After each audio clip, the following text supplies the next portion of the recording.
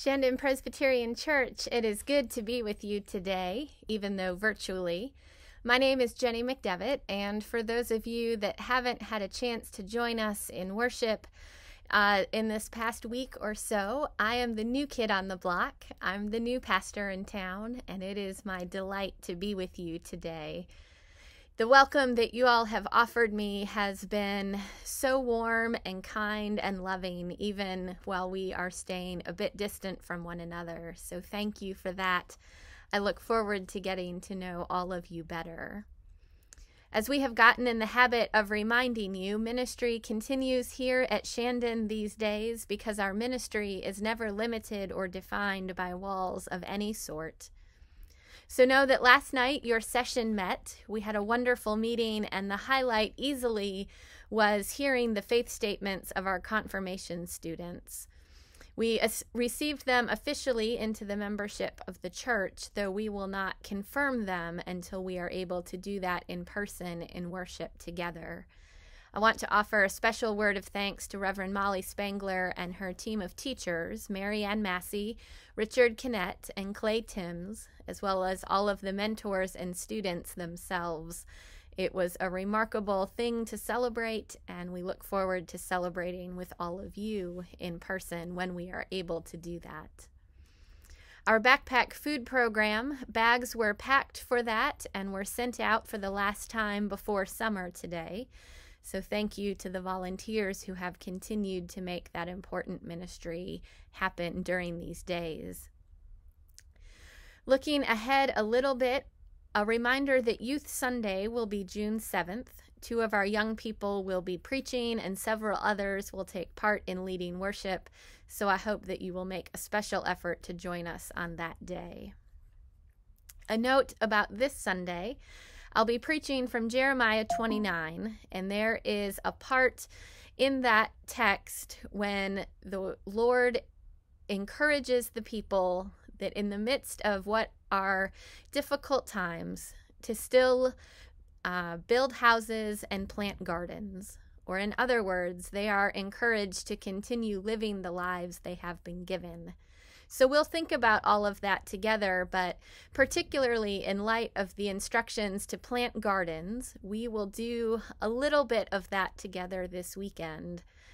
At 12 o'clock, so shortly after our traditional worship time would conclude, so beginning at 12 and continuing until 1:30, I will be at the church sitting under the portico, and we invite as many of you as would like to come to the church by car to enter off of the King Street side entrance to drive underneath the portico, spend a moment or two introducing yourselves to me, and then you will receive a plant that you can take home and put in a pot in your home or plant outside in your garden, but in some way it is an opportunity to mark this season of our life together as a church. So I hope to see many of you on Sunday. It will be a moment of brief introduction because we'll have a lot of folks coming by, but I hope to see many of you there. So to help carry you from now until then, some words of encouragement. Some of my favorite words from the Apostle Paul come from his letter to the church at Philippi. So I'm going to read to you a few of those words from chapter 4, and then an excerpt from an essay. The essay is titled, "We Were Made for These Times" by Clarissa Pinkola Estes. And I think hearing these two pieces in conversation will be an encouragement to you, or at least that is my prayer. So hear these words, first from the Apostle Paul. "Rejoice in the Lord always. Again, I will say rejoice. Let your gentleness be known to everyone. The Lord is near. Do not worry about anything, but in everything by prayer and supplication with thanksgiving, let your requests be made known to God. And the peace of God, which surpasses all understanding, will guard your hearts and your minds in Christ Jesus. Finally, beloved, whatever is true, whatever is honorable, whatever is just, whatever is pure, whatever is pleasing, whatever is commendable, if there is any excellence, and if there is anything worthy of praise, Think about these things. Keep on doing the things that you have learned and received and heard and seen in me, and the God of peace will be with you. And from the essay, We Were Made for These Times. My friends, do not lose heart. We were made for these times. I have heard from many recently who are deeply and properly bewildered. They are concerned about our world, our country, our community, and they are right in their assessments. Yet I urge you, I ask you, I gentle you, to please not spend your spirit dry by bewailing these difficult times. Most especially, do not lose hope, because the fact is, we were made for these times. Yes. I grew up on the Great Lakes, and I recognize a seaworthy vessel when I see one. Regarding awakened souls, there have never been more able vessels in the water than there are right now across the world, and they are fully provisioned and able to signal one another as never before in the history of humankind. Look out over the prow. There are millions of boats of righteous souls on the water with you.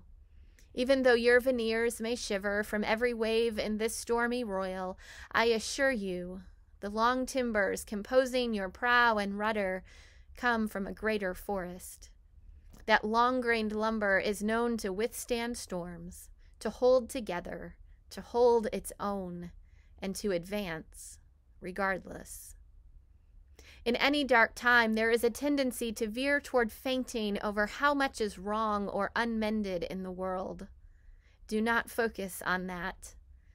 There is a tendency, too, to fall into being weakened by dwelling on what is outside of your reach, by what cannot yet be. Do not focus there, for that is spending the wind without raising the sails. We are needed. That is all we can know. And though we meet resistance, we more so will meet great souls who will love us and guide us, and we will know them when they appear. Ours is not the task of fixing the entire world all at once, but of stretching out to mend the part of the world that is within our reach. Any small, calm thing that one soul can do to help another soul, to assist some portion of this suffering world, will help immensely. One of the most calming and powerful actions you can do to intervene in a stormy world is to stand up and show your soul. A soul on a deck shines like gold in dark times. The light of the soul throws sparks, and it will send up flares and build a signal fire to display the lantern of your soul in shadowy times like these. To be fierce and to show mercy toward others. These are acts of immense bravery and greatest necessity. Struggling souls catch light from other souls who are fully lit and willing to show it. If you would help to calm this tumult, this is one of the strongest things you can do. There will always be times when you feel discouraged. I too have felt despair many times in my life, but I do not keep a chair for it. I will not entertain it. It is not allowed to eat from my plate. The reason is this: in my uttermost bones I know something, as do you. It is that there can be no despair when you remember why you came to this earth, who you serve while you are here, and who it was that sent you in the first place. The good words we say and the good deeds we do, they are not ours. They are the words and the deeds of the one who brought us into being here. And in that spirit, I hope you will write this on your wall. When a great ship is in harbor and moored, it is safe. About that there can be no doubt. But that is not what great ships are built for. Again, friends, rejoice in the Lord always. And again, I say rejoice. Let your gentleness be known to everyone. The Lord is near.